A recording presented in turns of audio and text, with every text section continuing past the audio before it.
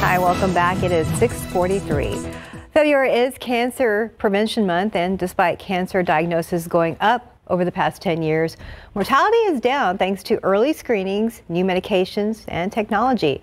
So what exactly is cancer? Well, doctors at the START Center describe it as abnormal changes of the cells in your body that grow into a mass, and this can happen in any part of the body.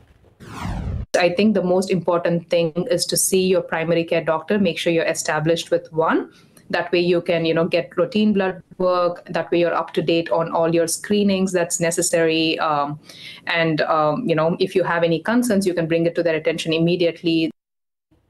And when it comes to risk factors, there are two types: modifiable, which are things you can do to change your chances on getting cancer.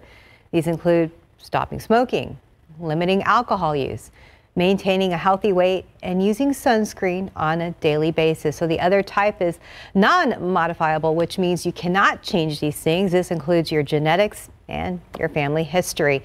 So all types of cancers have their own symptoms, but the most common signs of cancer include losing weight quickly, a loss of appetite, and pain in a specific part of the body.